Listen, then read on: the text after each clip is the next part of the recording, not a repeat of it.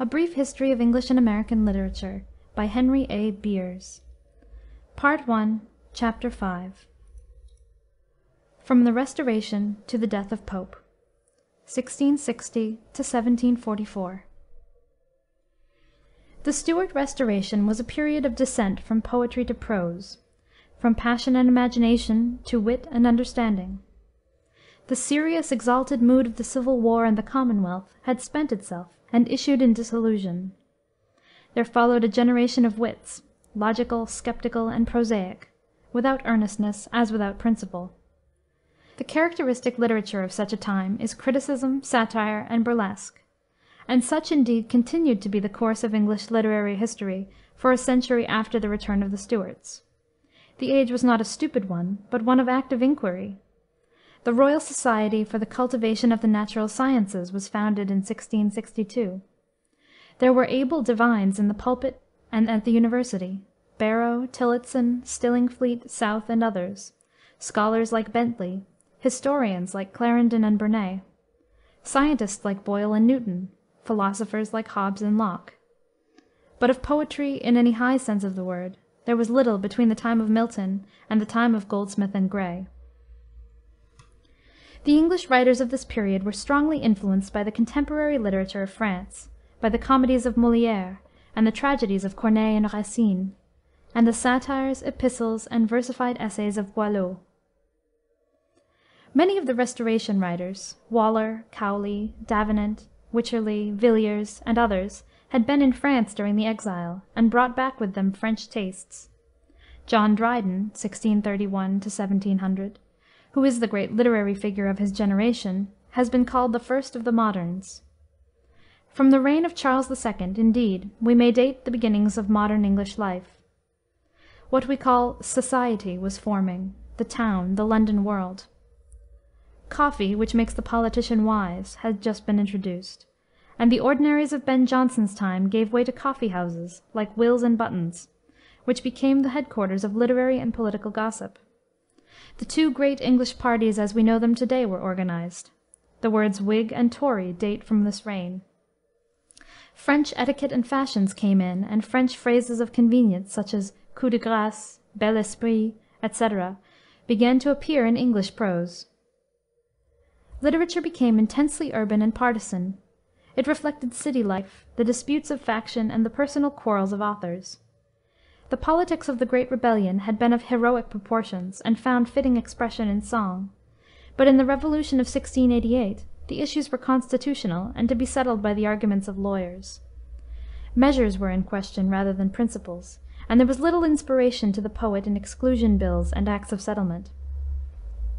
Court and society, in the reign of Charles II and James II, were shockingly dissolute, and in literature, as in life, the reaction against Puritanism went to great extremes.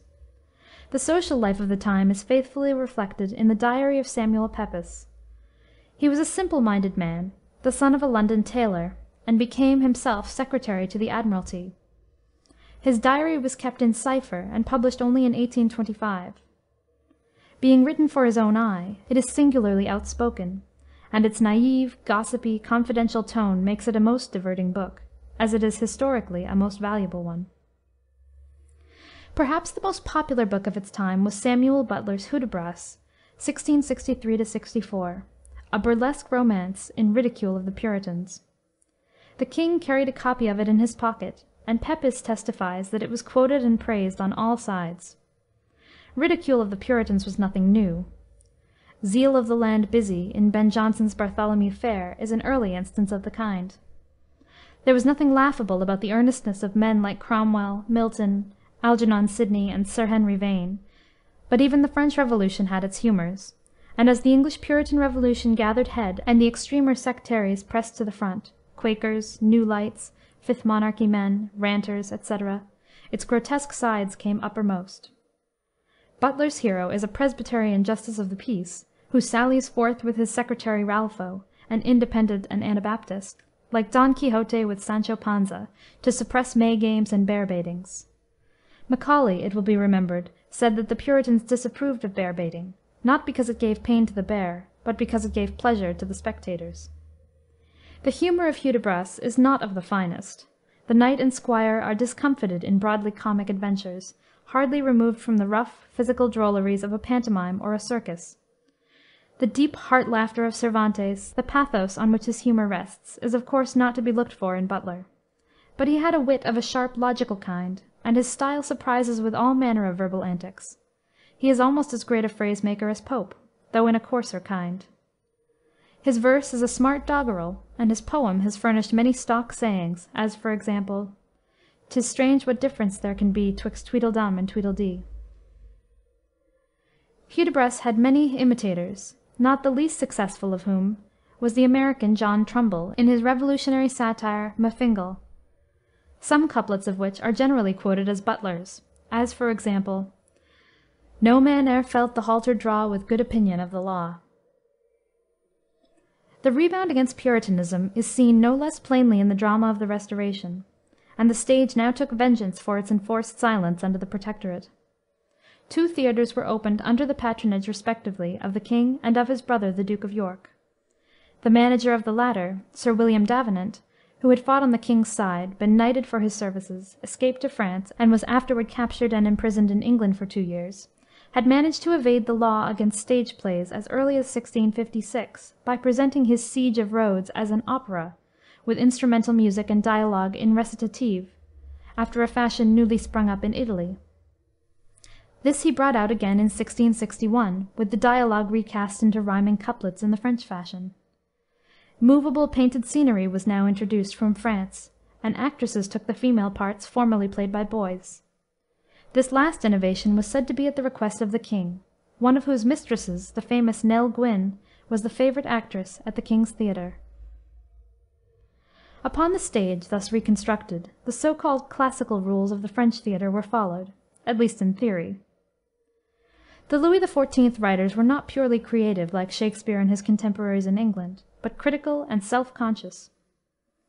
The Academy had been formed in 1636 for the preservation of the purity of the French language, and discussion abounded on the principles and methods of literary art. Corneille not only wrote tragedies, but essays on tragedy, and one in particular on the three unities.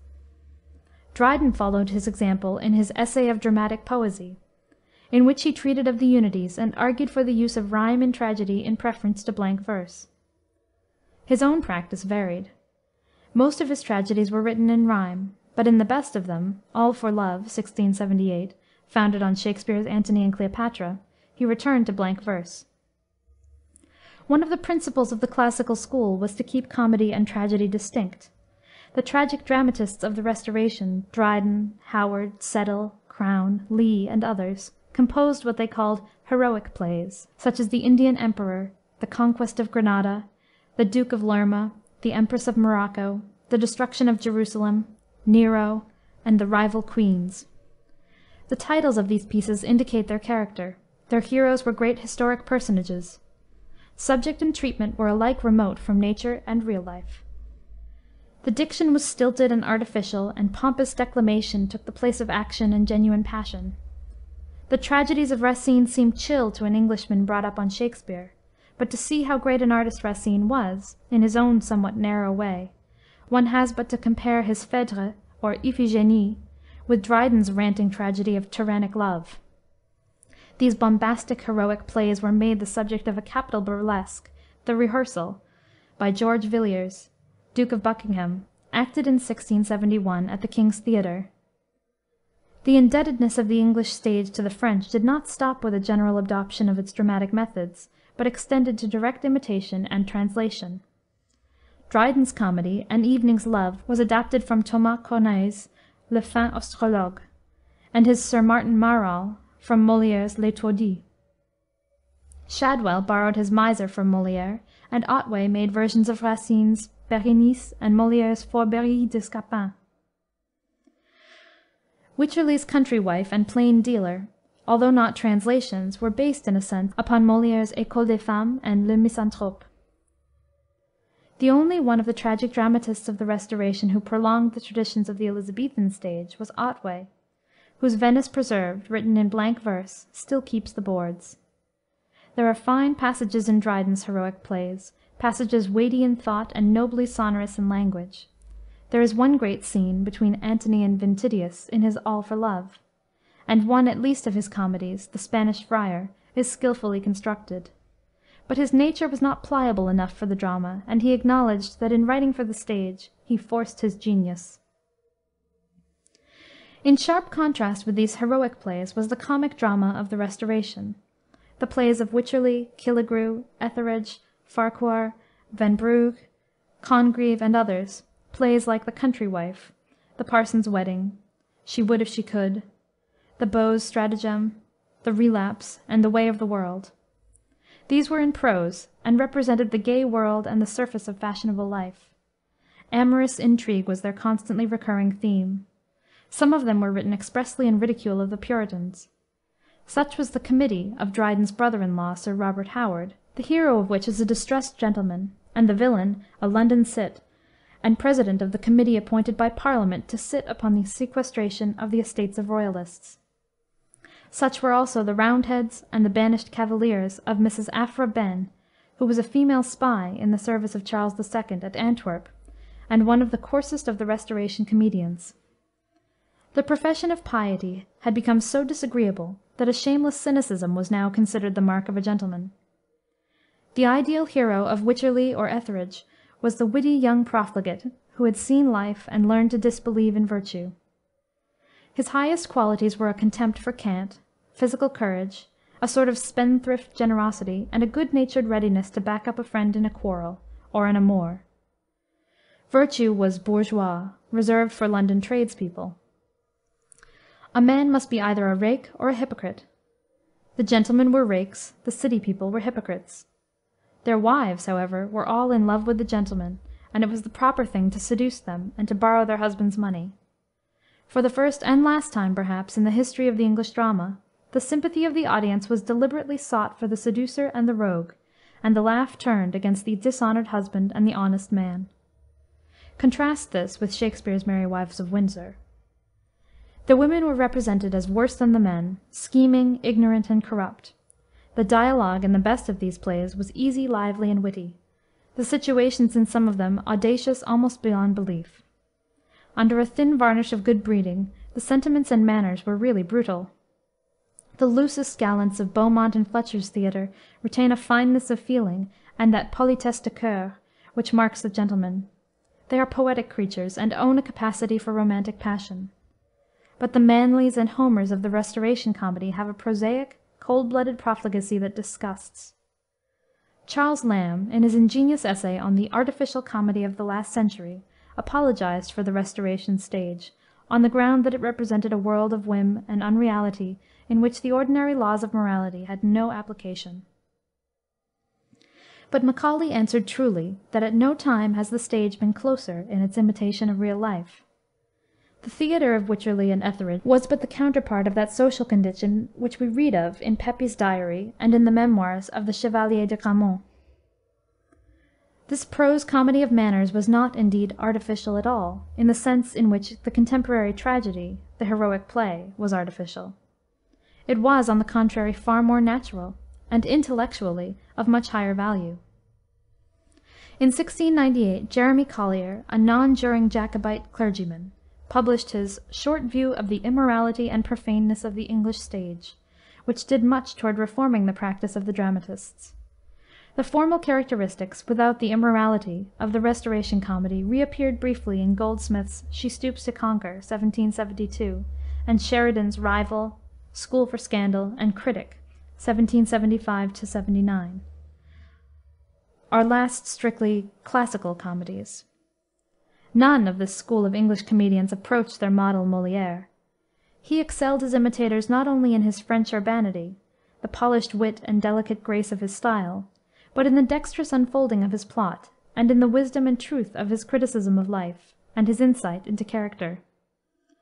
It is a symptom of the false taste of the age that Shakespeare's plays were rewritten for the Restoration stage. Davenant made new versions of Macbeth and Julius Caesar, substituting rhyme for blank verse. In conjunction with Dryden, he altered The Tempest, complicating the intrigue by the introduction of a male counterpart to Miranda, a youth who had never seen a woman.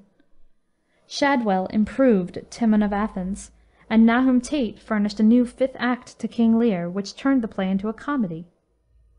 In the prologue to his doctored version of Troilus and Cressida, Dryden made the ghost of Shakspere speak of himself as untaught, unpracticed in a barbarous age. Thomas Rymer, whom Pope pronounced a good critic, was very severe upon Shakspere in his Remarks on the Tragedies of the Last Age, and in his Short View of Tragedy, 1693, he said, "In the neighing of a horse or in the growling of a mastiff there is more humanity than, many times, in the tragical flights of Shakspere." "To Deptford by water," writes Pepys in his diary for August 20, 1666, "reading Othello, Moor of Venice, which I ever heretofore esteemed a mighty good play, but having so lately read the Adventures of 5 Hours, it seems a mean thing." In undramatic poetry, the new school, both in England and in France, took its point of departure in a reform against the extravagances of the Marinists, or conceited poets, specially represented in England by Donne and Cowley. The new poets, both in their theory and practice, insisted upon correctness, clearness, polish, moderation, and good sense.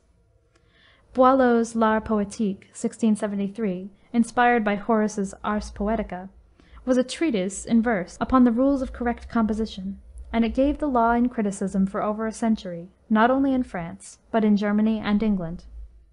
It gave English poetry a didactic turn, and started the fashion of writing critical essays in rhyming couplets. The Earl of Mulgrave published 2 poems of this kind, an essay on satire and an essay on poetry. The Earl of Roscommon, who, said Addison, makes even rules a noble poetry, made a metrical version of Horace's Ars Poetica, and wrote an original essay on translated verse. Of the same kind were Addison's epistle to Sacheverell, entitled An Account of the Greatest English Poets, and Pope's essay on criticism, 1711, which was nothing more than versified maxims of rhetoric, put with Pope's usual point and brilliancy. The classicism of the 18th century, it has been said, was a classicism in red heels and a periwig. It was Latin rather than Greek. It turned to the least imaginative side of Latin literature, and found its models not in Virgil, Catullus, and Lucretius, but in the satires, epistles, and didactic pieces of Juvenal, Horace, and Persius. The chosen medium of the new poetry was the heroic couplet. This had, of course, been used before by English poets as far back as Chaucer. The greater part of the Canterbury Tales was written in heroic couplets. But now a new strength and precision were given to the familiar measure by imprisoning the sense within the limit of the couplet, and by treating each line as also a unit in itself. Edmund Waller had written verse of this kind as early as the reign of Charles I. He, said Dryden, first showed us to conclude the sense most commonly in distichs, which in the verse of those before him runs on for so many lines together that the reader is out of breath to overtake it. Sir John Denham also, in his Cooper's Hill, 1643, had written such verse as this: "O, could I flow like thee, and make thy stream my great example, as it is my theme, though deep yet clear, though gentle yet not dull, strong without rage, without o'erflowing full." Here we have the regular flow and the nice balance between the first and second member of each couplet, and the first and second part of each line, which characterize the verse of Dryden and Pope. Waller was smooth, but Dryden taught us to join the varying verse, the full resounding line, the long resounding march and energy divine. Thus wrote Pope, using for the nonce the triplet and alexandrine, by which Dryden frequently varied the couplet. Pope himself added a greater neatness and polish to Dryden's verse, and brought the system to such monotonous perfection that he made poetry a mere mechanic art. The lyrical poetry of this generation was almost entirely worthless. The dissolute wits of Charles II's court, Sedley, Rochester, Sackville, and the mob of gentlemen who wrote with ease, threw off a few amatory trifles, but the age was not spontaneous or sincere enough for genuine song. Cowley introduced the Pindaric ode, a highly artificial form of the lyric, in which the language was tortured into a kind of spurious grandeur, and the meter teased into a sound and fury signifying nothing. Cowley's Pindarics were filled with something which passed for fire, but has now utterly gone out. Nevertheless, the fashion spread, and he who could do nothing else, said Dr. Johnson, could write like Pindar. The best of these odes was Dryden's famous Alexander's Feast, written for a celebration of St. Cecilia's Day by a musical club. To this same fashion also we owe Gray's two fine odes, The Progress of Poesy and The Bard, written a half-century later. Dryden was not so much a great poet as a solid thinker, with a splendid mastery of expression, who used his energetic verse as a vehicle for political argument and satire. His first noteworthy poem, Annus Mirabilis, 1667, was a narrative of the public events of the year 1666, namely, the Dutch War and the Great Fire of London. The subject of Absalom and Ahitophel, the first part of which appeared in 1681, was the alleged plot of the Whig leader, the Earl of Shaftesbury, to defeat the succession of the Duke of York, afterward James II, by securing the throne to Monmouth, a natural son of Charles II. The parallel afforded by the story of Absalom's revolt against David was wrought out by Dryden with admirable ingenuity and keeping. He was at his best in satirical character sketches, such as the brilliant portraits in his poem of Shaftesbury as the false counselor Ahitophel, and of the Duke of Buckingham as Zimri. The latter was Dryden's reply to the rehearsal. Absalom and Ahitophel was followed by the Medal, a continuation of the same subject, and Mac Flecknoe, a personal onslaught on the true blue Protestant poet, Thomas Shadwell, a political and literary foe of Dryden. Flecknoe, an obscure Irish poetaster, being about to retire from the throne of Duncedom, resolved to settle the succession upon his son Shadwell, whose claims to the inheritance are vigorously asserted. The rest to some faint meaning make pretense, but Shadwell never deviates into sense. The midwife laid her hand on his thick skull with this prophetic blessing, "Be thou dull." Dryden is our first great satirist. The formal satire had been written in the reign of Elizabeth by Donne, and by Joseph Hall, Bishop of Exeter, and subsequently by Marston, the dramatist, by Wither, Marvell, and others. But all of these failed through an over-violence of language and a purpose too pronouncedly moral. They had no lightness of touch, no irony and mischief. They bore down too hard, imitated Juvenal, and lashed English society in terms befitting the corruption of imperial Rome. They denounced, instructed, preached, did everything but satirize. The satirist must raise a laugh. Donne and Hall abused men in classes. Priests were worldly, lawyers greedy, courtiers obsequious, etc. But the easy scorn of Dryden and the delightful malice of Pope gave a pungent personal interest to their sarcasm, infinitely more effective than these commonplaces of satire. Dryden was as happy in controversy as in satire, and as unexcelled in the power to reason in verse. His Religio Laici, 1682, was a poem in defense of the English Church. But when James II came to the throne, Dryden turned Catholic, and wrote The Hind and Panther, 1687, to vindicate his new belief. Dryden had the misfortune to be dependent upon royal patronage and upon a corrupt stage. He sold his pen to the court, and in his comedies he was heavily and deliberately lewd, a sin which he afterward acknowledged and regretted. Milton's soul was like a star and dwelt apart, but Dryden wrote for the trampling multitude. He had a coarseness of moral fiber, but was not malignant in his satire, being of a large, careless, and forgetting nature. He had that masculine, enduring cast of mind which gathers heat and clearness from motion and grows better with age. His fables, modernizations from Chaucer and translations from Boccaccio, written the year before he died, are among his best works. Dryden is also our first critic of any importance. His critical essays were mostly written as prefaces or dedications to his poems and plays. But his essay on dramatic poesy, which Dr. Johnson called our first regular and valuable treatise on the art of writing, was in the shape of a Platonic dialogue. When not misled by the French classicism of his day, Dryden was an admirable critic, full of penetration and sound sense. He was the earliest writer, too, of modern literary prose. If the imitation of French models was an injury to poetry, it was a benefit to prose.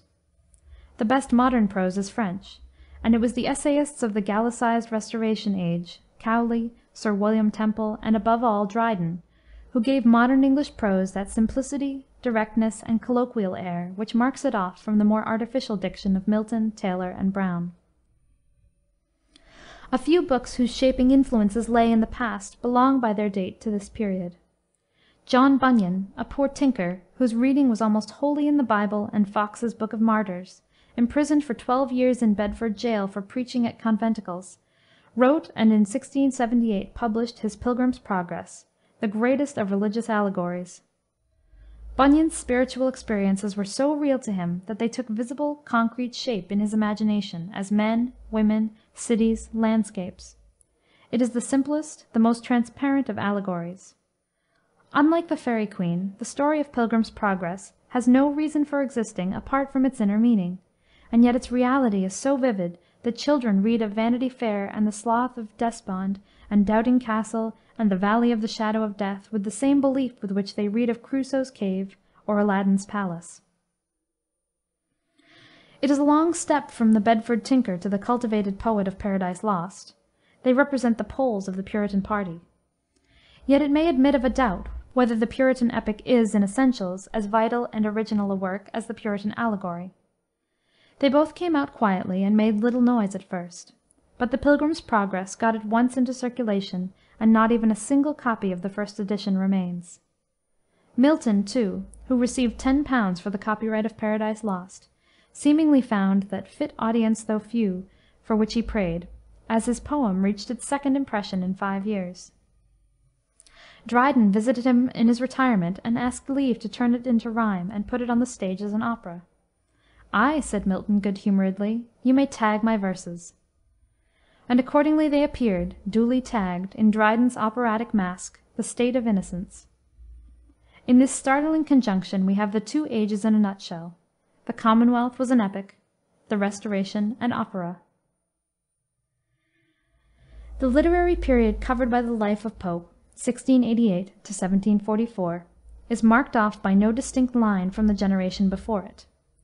Taste continued to be governed by the precepts of Boileau and the French classical school.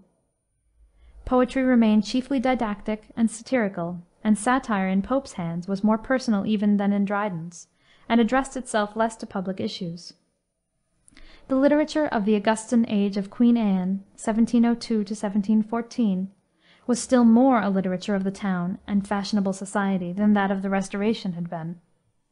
It was also closely involved with party struggles of Whig and Tory, and the ablest pens on either side were taken into alliance by the political leaders. Swift was in high favor with the Tory ministers, Oxford and Bolingbroke, and his pamphlets, The Public Spirit of the Whigs and The Conduct of the Allies, were rewarded with the deanery of St. Patrick's, Dublin. Addison became Secretary of State under a Whig government. Prior was in the diplomatic service. Daniel Defoe, the author of Robinson Crusoe, 1719, was a prolific political writer, conducted his review in the interest of the Whigs, and was imprisoned and pilloried for his ironical pamphlet, The Shortest Way with the Dissenters.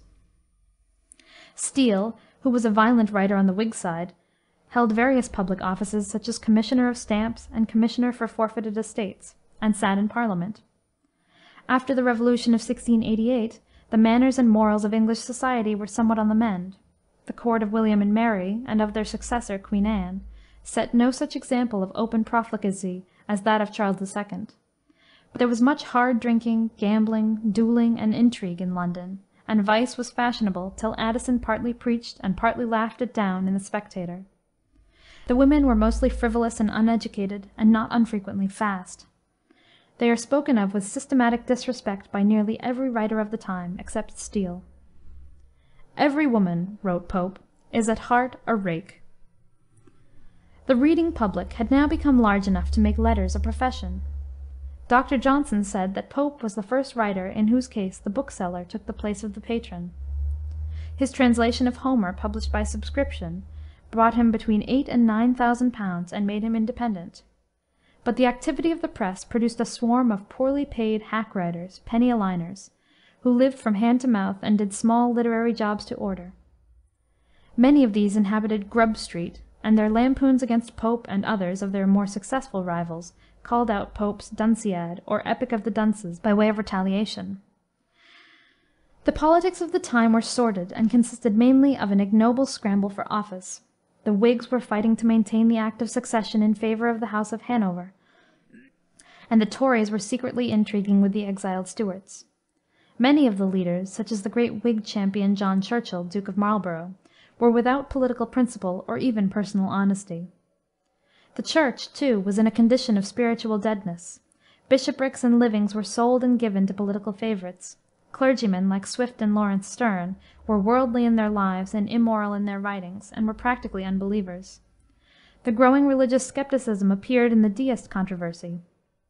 Numbers of men in high position were deists. The Earl of Shaftesbury, for example, and Pope's brilliant friend Henry St. John, Lord Bolingbroke, the head of the Tory ministry, whose political writings had much influence upon his young French acquaintance Voltaire.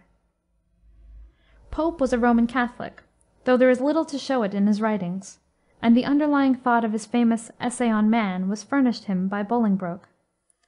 The letters of the cold-hearted Chesterfield to his son were accepted as a manual of conduct, and La Rochefoucauld's cynical maxims were quoted as authority on life and human nature.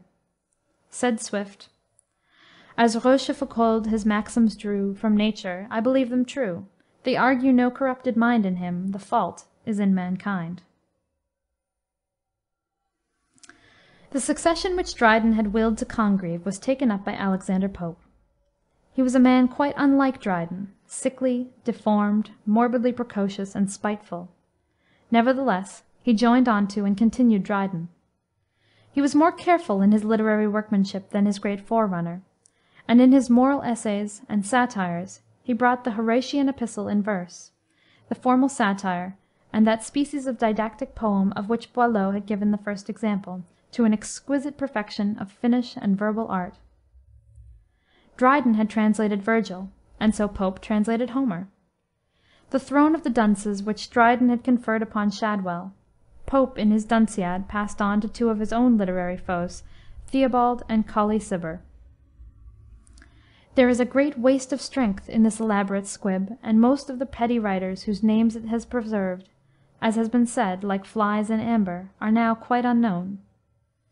But although we have to read it with notes to get the point of its allusions, it is easy to see what execution it must have done at the time, and it is impossible to withhold admiration from the wit, the wickedness, the triumphant mischief of the thing. The sketch of Addison, who had offended Pope by praising a rival translation of Homer, as Atticus, is as brilliant as anything of the kind in Dryden.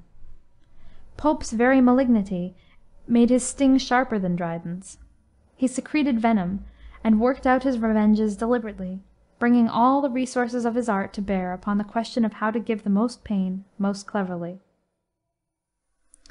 Pope's masterpiece is, perhaps, The Rape of the Lock, a mock-heroic poem, a dwarf Iliad, recounting in 5 cantos a society quarrel, which arose from Lord Peters cutting a lock of hair from the head of Mrs. Arabella Fermor. Boileau, in his Lutrin, had treated with the same epic dignity a dispute over the placing of the reading desk in a parish church. Pope was the Homer of the drawing-room, the boudoir, the tea-urn, the ombre party, the sedan-chair, the parrot-cage, and the lap-dogs. This poem, in its sparkle and airy grace, is the topmost blossom of a highly artificial society, the quintessence of whatever poetry was possible in those teacup times of hood and hoop, and when the patch was worn, with whose decorative features, at least, the recent Queen Anne revival has made this generation familiar. It may be said of it, as Thackeray said of Gay's pastorals, it is to poetry what charming little Dresden china figures are to sculpture, graceful, minikin, fantastic, with a certain beauty always accompanying them. The Rape of the Lock, perhaps, stops short of beauty, but it attains elegance and prettiness in a supreme degree. In imitation of the gods and goddesses in the Iliad, who intermeddle for or against the human characters, Pope introduces the sylphs of the Rosicrucian philosophy.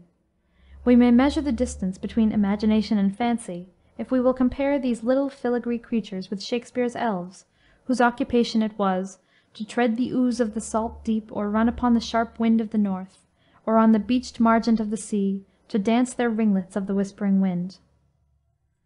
Very different were the offices of Pope's phase. Our humble province is to tend the fair, not a less pleasing, though less glorious care, to save the powder from too rude a gale, nor let the imprisoned essences exhale. Nay, oft in dreams invention we bestow to change a flounce, or add a furbelow. Pope was not a great poet. It has been doubted whether he was a poet at all. He does not touch the heart or stimulate the imagination, as the true poet always does. In the poetry of nature and the poetry of passion he was altogether impotent. His Windsor Forest and his pastorals are artificial and false, not written with the eye upon the object. His epistle of Eloisa to Abelard is declamatory and academic, and leaves the reader cold. The only one of his poems which is at all possessed with feeling is his pathetic Elegy to the Memory of an Unfortunate Lady. But he was a great literary artist. Within the cramped and starched regularity of the heroic couplet, which the fashion of the time and his own habit of mind imposed upon him, he secured the largest variety of modulation and emphasis of which that verse was capable. He used antithesis, periphrasis, and climax with great skill. His example dominated English poetry for nearly a century, and even now, when a poet like Dr. Holmes, for example, would write satire or humorous verse of a dignified kind, he turns instinctively to the measure and manner of Pope. He was not a consecutive thinker like Dryden, and cared less about the truth of his thought than about the pointedness of its expression. His language was closer grained than Dryden's. His great art was the art of putting things. He is more quoted than any other English poet but Shakspere. He struck the average intelligence, the common sense of English readers, and furnished it with neat, portable formulas, so that it could no longer need to vent its observation in mangled terms, but could pour itself out compactly, artistically, in little ready-made molds. But his high-wrought brilliancy, this unceasing point, soon fatigue. His poems read like a series of epigrams, and every line has a hit or an effect. From the reign of Queen Anne date the beginnings of the periodical essay. Newspapers had been published since the time of the Civil War, at first irregularly and then regularly. But no literature of permanent value appeared in periodical form until Richard Steele started the Tatler in 1709. In this he was soon joined by his friend Joseph Addison, and in its successor, the Spectator, the first number of which was issued March 1, 1711. Addison's contributions outnumbered Steele's. The Tatler was published on 3, the Spectator on 6 days of the week. The Tatler gave political news, but each number of the Spectator consisted of a single essay. The object of these periodicals was to reflect the passing humors of the time, and to satirize the follies and minor immoralities of the town. "I shall endeavor," wrote Addison in the 10th paper of the Spectator, "to enliven morality with wit, and to temper wit with morality." It was said of Socrates that he brought philosophy down from heaven to inhabit among men, and I shall be ambitious to have it said of me that I have brought philosophy out of the closets in libraries, schools, and colleges, to dwell in clubs and assemblies, at tea-tables, and in coffee-houses. Addison's satire was never personal. He was a moderate man, and did what he could to restrain Steele's intemperate party zeal. His character was dignified and pure, and his strongest emotion seems to have been his religious feeling. One of his contemporaries called him a parson in a tie wig, and he wrote several excellent hymns. His mission was that of censor of the public taste. Sometimes he lectures, and sometimes he preaches, and in his Saturday papers he brought his wide reading and nice scholarship into service for the instruction of his readers. Such was the series of essays in which he gave an elaborate review of Paradise Lost. Such also was his famous paper, The Vision of Mirza, an oriental allegory of human life. The adoption of this slight pedagogic tone was justified by the prevalent ignorance and frivolity of the age, but the lighter portions of the Spectator are those which have worn the best. Their style is at once correct and easy, and it is as a humorist, a sly observer of manners, and above all, a delightful talker, that Addison is best known to posterity. In the personal sketches of the members of the Spectator Club, of Will Honeycomb, Captain Sentry, Sir Andrew Freeport, and above all, Sir Roger de Coverley, the quaint and honest country gentleman, may be found the nucleus of the modern prose fiction of character. Addison's humor is always a trifle grave. There is no whimsy, no frolic in it, as in Sterne or Lamb. "He thinks justly," said Dr. Johnson, "but he thinks faintly." The Spectator had a host of followers, from the somewhat heavy Rambler and Idler of Johnson down to the Salmagundi papers of our own Irving, who was perhaps Addison's latest and best literary descendant. In his own age, Addison made some figure as a poet and dramatist. His campaign celebrating the victory of Blenheim had one much admired couplet in which Marlborough was likened to the angel of the tempest, who, pleased the Almighty's orders to perform, rides in the whirlwind and directs the storm. His stately classical tragedy, Cato, which was acted at Drury Lane Theatre in 1712 with immense applause, was pronounced by Dr. Johnson unquestionably the noblest production of Addison's genius. It is, notwithstanding, cold and tedious as a whole, though it has some fine declamatory passages, in particular the soliloquy of Cato in the 5th act. It must be so, Plato, thou reasonest well, etc.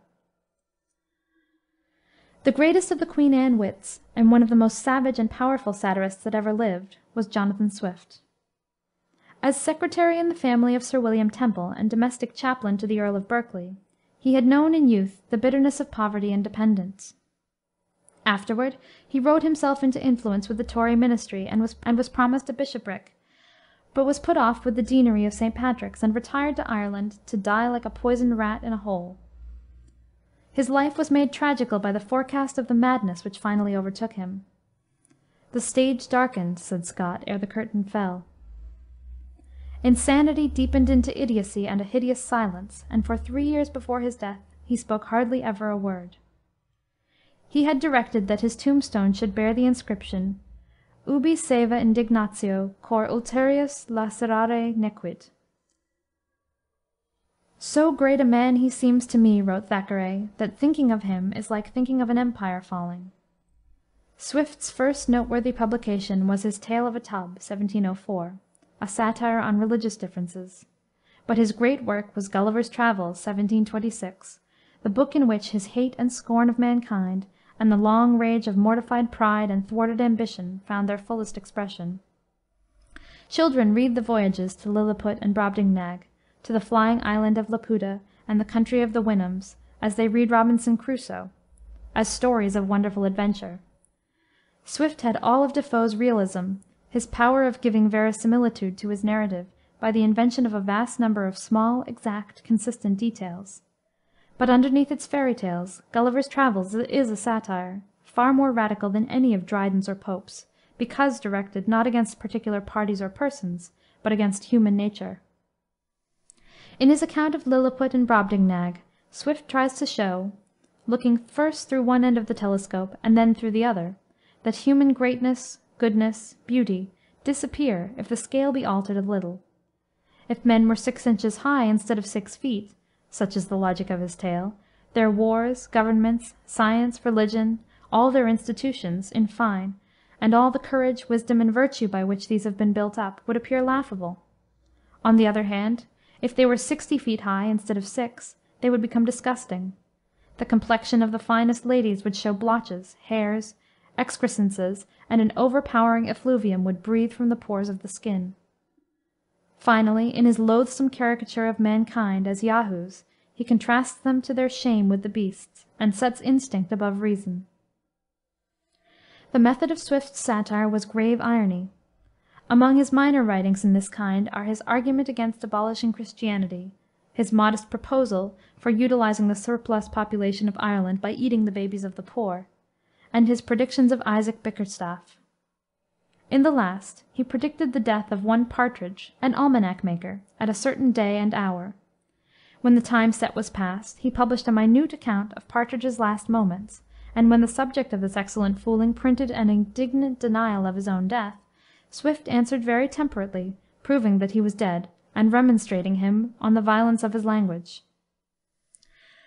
To call a man a fool and villain, an impudent fellow, only for differing from him in a point merely speculative, is, in my humble opinion, a very improper style for a person of his education.